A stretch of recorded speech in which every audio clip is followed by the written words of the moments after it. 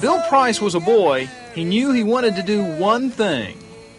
Working in these fields here in Union County, I remember telling my mother, when I get old enough to leave home, I'm going to never work on no farm, and I'm going to leave this, and I'm going to the Grand Ole Opry. It didn't take long. Bill was 19 years old when he made the first of what would be numerous appearances on the Opry, and over the years he would rub shoulders with the giants of the industry. Now Bill wants to see that North Carolina gets the recognition it deserves for its contribution to country music. He wants to build a Bluegrass Hall of Fame.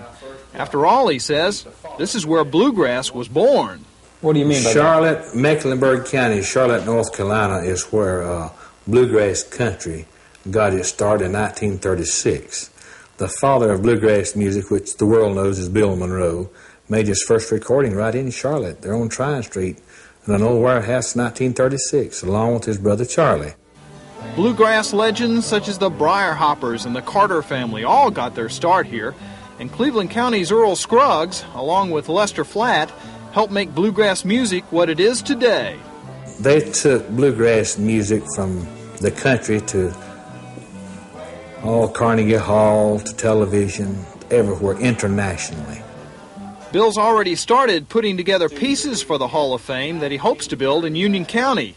This chair from the Opry stage, an original letter from Hank Williams, handprints in cement from today's stars, even a check stub from Bill's days at the Opry, all to go into what Bill believes will one day be the biggest musical attraction in North Carolina. And as long as I'm living, I will be promoting bluegrass. And I certainly hope I'll live long enough to say I'm too old to die young. So I'm in bluegrass to stay. Here with the shadows surround me, I can't forget loving you. I'm John Carter with the Carolina Camera.